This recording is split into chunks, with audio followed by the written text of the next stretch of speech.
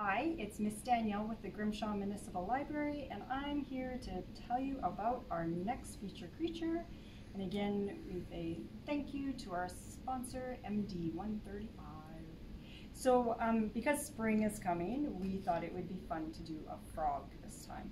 So we're looking at a glass frog, and in your kit this month, you're gonna find a stencil of your frog and an instruction sheet of how to make your frog and some information about it. And then you're also going to find this piece of plastic, which is known as a Shrinky Dink. Yay! That's right, we're doing Shrinky Dinks. We've been trying for so long to do Shrinky Dinks, and yes, frogs are because it's spring, but also because glass frogs just go with Shrinky Dinks.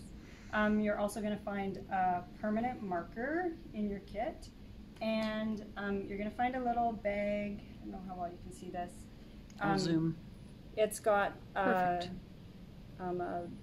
loop and a couple tinier loops, and this is to help you make a keychain out of your frog.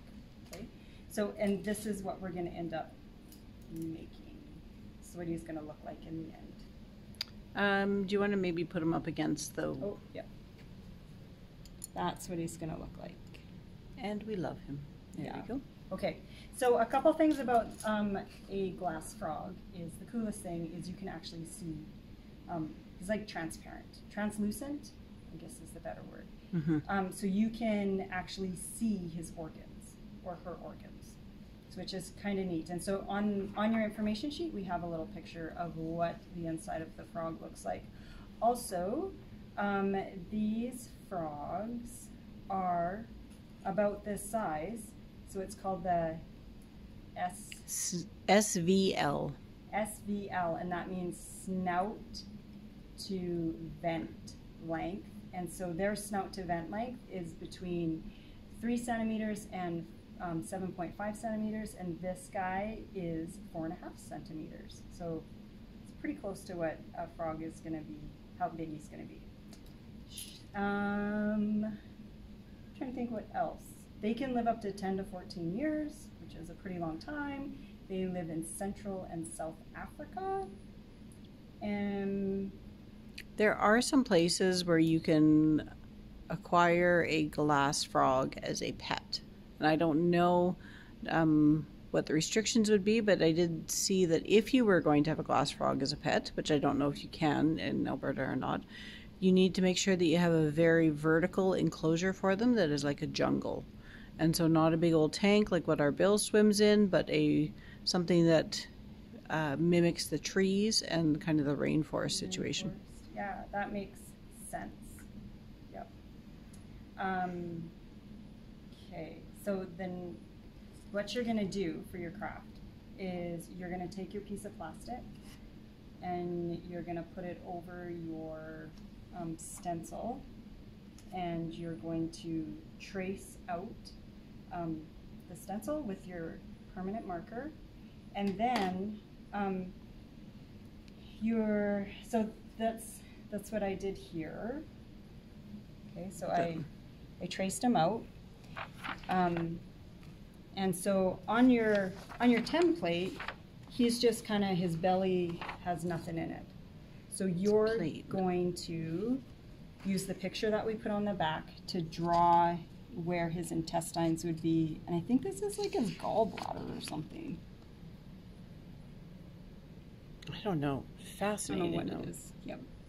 So because we're only giving you a black Sharpie, if you have a red one at home, you could color this in red here and make this red, kind of like the picture on your instruction sheet. And so for the white, because I didn't have a white marker, I used white acrylic paint. And so you would just paint in here if you wanted it to be white. It's really important to do all of that stuff before you put him in the oven. Putting frogs in the oven. Normally a very bad idea. So once you have all that done, you're gonna put him in the oven on a piece of parchment paper, on a cookie sheet, and he will shrink up. So this was the actual size of my frog when I drew him, and then he shrunk up to this size. The other really important thing is before you put him in the oven, you cut him out to the shape you want. You can cut him out as a big blob, or you can get really detailed in there, but it's really important that you put a hole right here with a hole punch. If you're going to be using him as a keychain. Yeah, and I just used a normal sized hole punch. And if you don't hole punch it before you melt it, I don't think you're gonna get a hole in it, because it's pretty hard.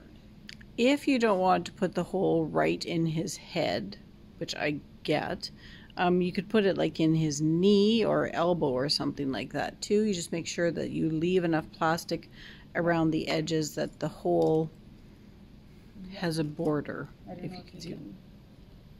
So that's Yep. kind of what I did. Yeah. And so when my guy melted, my paint kind of bubbled, like it kind of got powdery and bubbled, and I just gave it a dust. I just dusted it off. And then he turned into this. So when you're finished your glass frog, we would love to see him if you want to send us a picture. Or bring him into the library and we could take a picture of your frog on the outside of Bill's tank, and it would look like Bill has many friends. Yes, it'd be very cool. So hope you guys enjoy. We'll see you next month. Bye.